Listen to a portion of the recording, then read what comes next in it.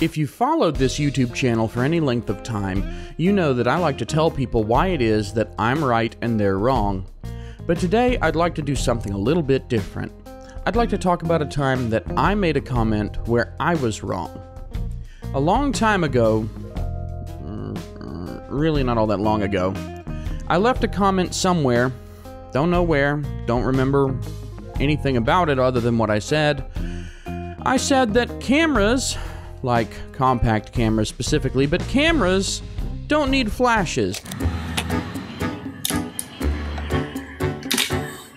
People who need flashes, they're relying on that as a crutch, because I always thought a camera flash was something that you used if you were a normie who didn't know how to operate a camera and you were trying to take pictures in a dark room and you had no clue what you were doing. So of course, the onboard flash on the camera blasts everything in the room and lets you take a picture.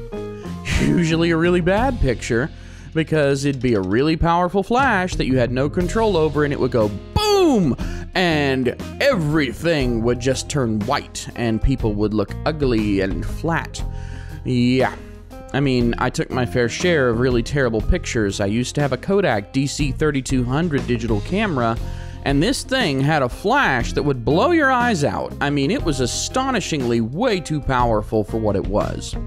So, I always thought of camera flashes as something that people used when they didn't know what they were doing. Basically something for amateurs, and I knew that flashes had their use in the studio, but those are off-camera flashes. So I never thought of an on-camera flash as something that you would ever use as a professional. I was wrong, because I based my opinions on limited knowledge and understanding. So what ultimately happened is that I started playing with flashes on my cameras. I started using them at a low light level to see what would happen. You know, daytime, that kind of stuff. Just general experimentation with the on-camera flash. And what I found is that the on-camera flash is an extremely useful tool. Now the problem is, if you get all up in your face, like I got a cell phone here, you know, if you get all up in your face with a light, then yeah, of course it's gonna look really, really bad, you know, because that's stupid.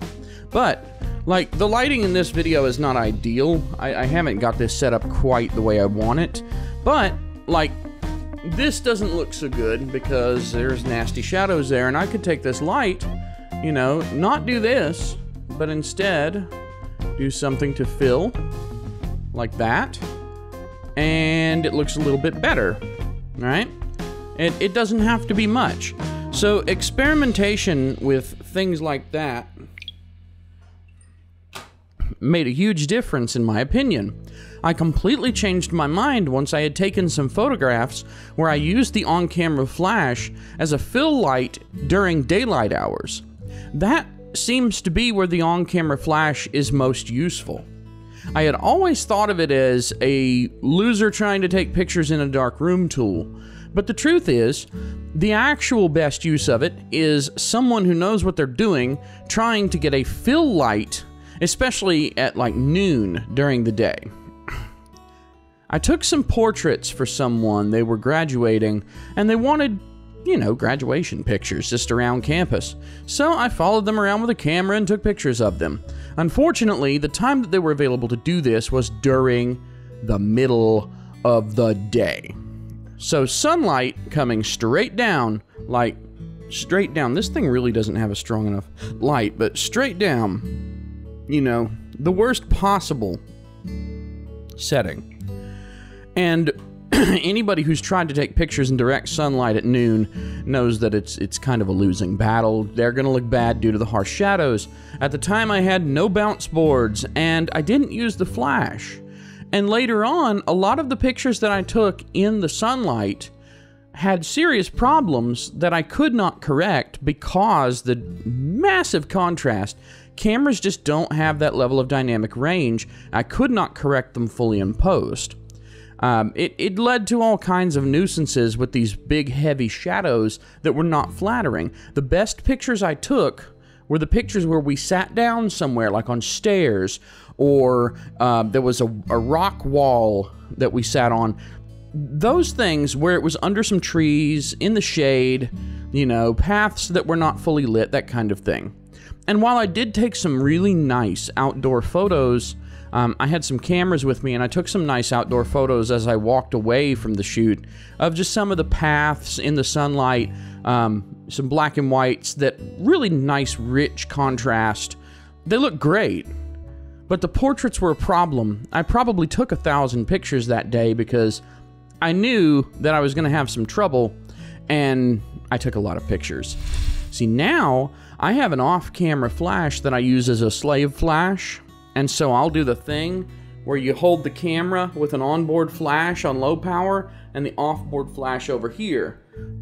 So if you go to my website, jodybruchon.com, look at the photography. There's actually a whole section called Brittany Davis at Riverside Park, where Brittany Davis, who would have guessed, Brittany Davis is a singer-songwriter who also plays guitar, makes her own music, and so on, and she needed some pictures, and I did them. That was actually, now that I'm thinking about it, that was a day where I was like, hey, want to do a photo shoot? She was like, yeah, let's do a photo shoot. So we just went out somewhere, we got some outfits, and we took some pictures. And a lot of those pictures, I used the offboard flash, and it was extremely helpful to have that. But to trigger it, you still need the on-camera flash, because I don't have the fancy radio flashes. I don't have any of that stuff that does the remote triggering. It's just, I have the cheap slave flash type. And that was an immensely useful tool, but without the on-camera flash, I couldn't have done it. Now, even if I didn't have the off-board flash, the on-camera flash would have still been useful. There is one picture where there's a bridge, right? She's kind of sitting on it, and she's grabbing the railing and leaning back like this, and looking at the camera. Now the sun is coming from here. So all of her features here are lit very brightly, but then everything here down is basically black because the sun is completely blowing out all of that. Having that flash let me fill in the shadow area so you can actually still see her. So it lowers the contrast of the scene. Very useful. Anyway, the point is, I made a comment many years ago saying that onboard flashes on cameras are stupid and dumb, and that people who need them or want them or whatever just don't know what they're doing, and I was wrong. Live and learn, right? So let this be a lesson to you. Perhaps don't criticize something until you know enough about it, and perhaps you've tried it yourself. But this is in no way meant to say that the other stuff I've said is wrong. It happens that this one thing was wrong, but I do try, at least, to do my research and make sure I'm correct about stuff before I go posting videos about it. Internet comments, maybe not so much, but hey, whatever. Anyway, at the end of this video, I would like to announce something. I am going to start a new series. It is going to be called Don't Read the Comments, in which I read the comments. One of the comment chains I found today is particularly amusing to me. At least, you know, you're watching this and you're probably interested in photography or videography.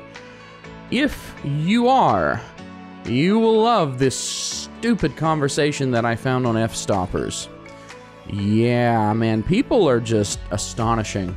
Anyway, I'm going to make a humorous series called Don't Read the Comments, and watch my channel, subscribe to it, click that silly bell icon, you know, all that stuff. Also, I am migrating my stuff over to BitChute slowly because BitChute still has some upload issues. But I am in the process of getting moved over there, and I'll start putting stuff over there regularly too. But for now, on YouTube, subscribe and bell me, okay? And I look forward to seeing you in that series. Have a good one. Thanks for watching.